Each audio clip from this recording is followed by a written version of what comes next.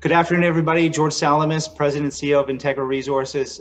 Really happy to be talking today about some of the best high-grade results that we've had from the Delamar project since we acquired the project almost 4 years ago.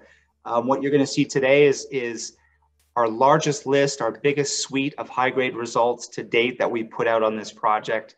Really some spectacular grades, but I think what really strikes me the most about characterizing this news release is really all about vein continuity. I would really urge you to look at the cross-section that comes with this presentation in our news release. What it shows is really vein continuity that's really starting to shape up, and we're really onto something is what we feel out there with a lot of results this time around from Florida Mountain. Once again, lots of high grade. In fact, the most amount of high grade that we put out in any news release since the beginning, and some spectacular results.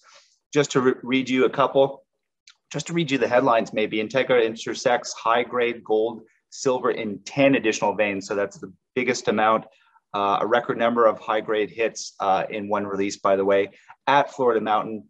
12.5 grams gold, 156.92 grams per ton silver, or 14.52 grams per ton gold equivalent over a thickness of 9.39 meters, and there's some high-grade hits associated with those. So lots of great news today. Obviously, our hit rate of high grade at Florida Mountain is still way up there, well above 70%, which is for a high-grade exploration project that sits underneath a bulk tonnage low-grade resource.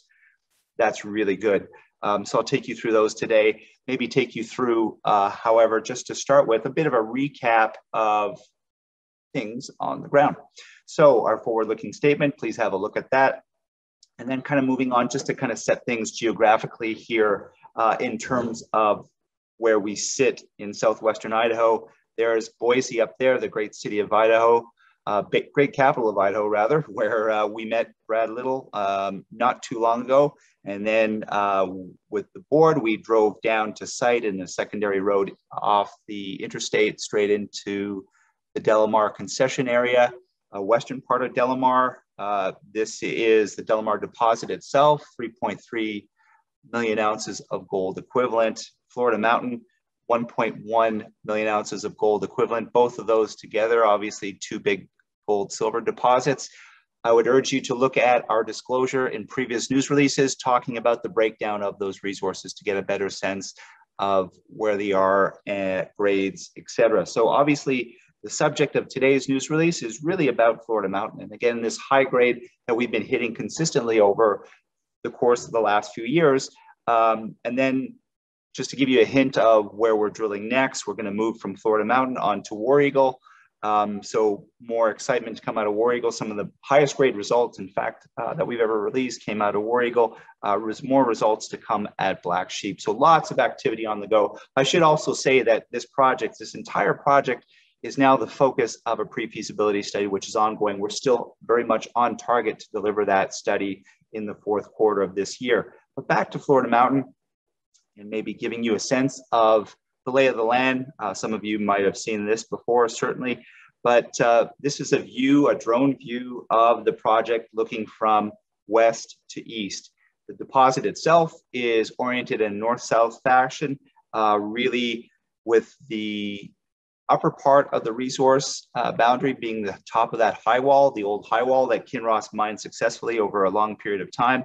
And then the bottom of the resource as defined as of today is really below that haulage road. The results that you're going to see today primarily are all from the depth extensions of these plunging high-grade chutes that exist that we've talked about before in other news releases. But today we've really released a record amount of high-grade gold and silver. So we'll get to that in a second.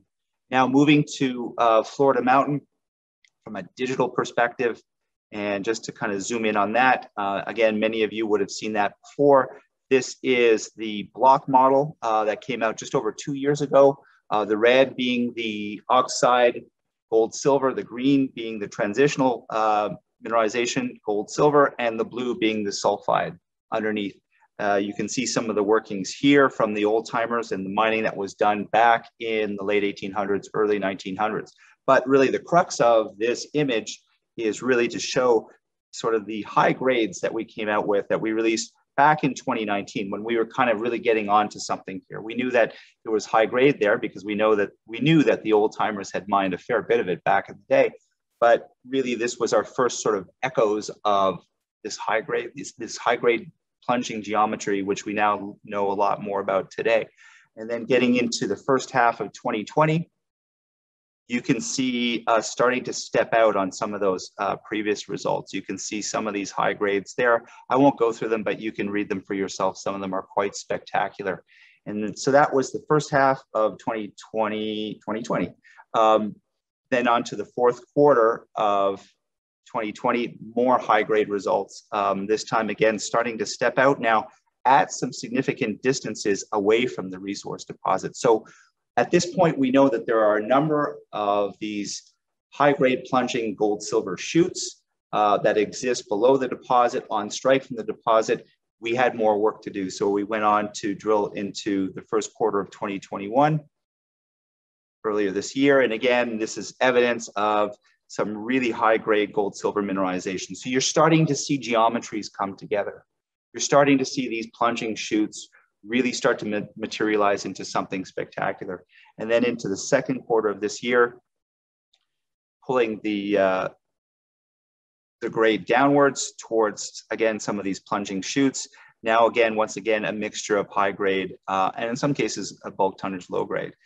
And so the crux of today's announcement is really this. Here are some of the results that we released earlier today, and you can see again there's some spectacular runs. I'll just in fact read off a couple of them for you. 49.9 grams per ton gold, 1,622 grams per ton silver over 1.52 meters, 103.94 grams per ton gold, 1,202.39 grams per ton silver over 1.22 meters, 73.25 grams per ton gold, 427 grams per ton silver over 1.52 meters. There's some spectacular silver grades. I'll give you an example: 13.45 grams per ton gold, 4,617 grams per ton silver. That's 4.6 kilos per ton of silver over 1.1 meters. So you get the picture.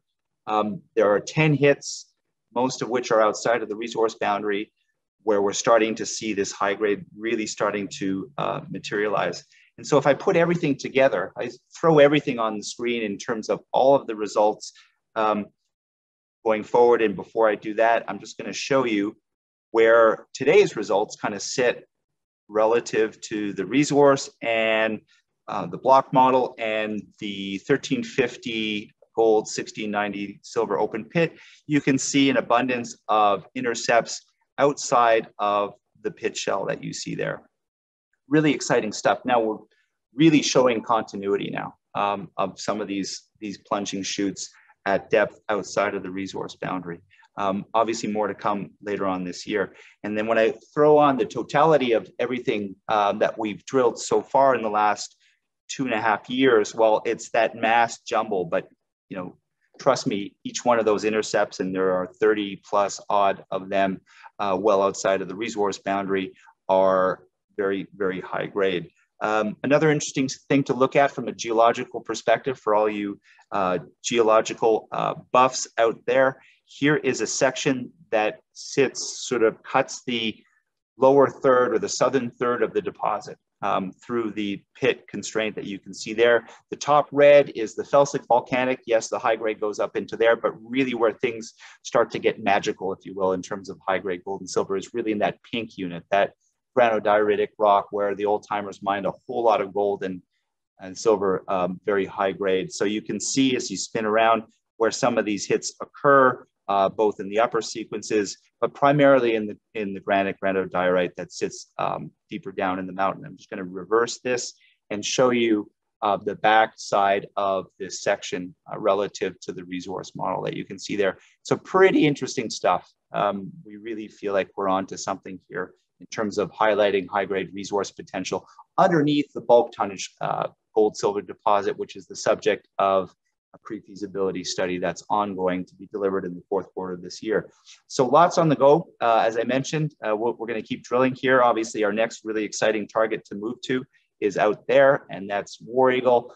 More results to come from Florida Mountain, more results to come from this area of black sheep. That's looking quite interesting, and obviously a pre-feasibility study to be delivered in the fourth quarter of this year. Thanks very much. Really excited. Obviously, coming back from the site gives me a great thrill. It's great to be down with the team, and I look forward to telling you all about what's next in terms of results to come. Thank you very much.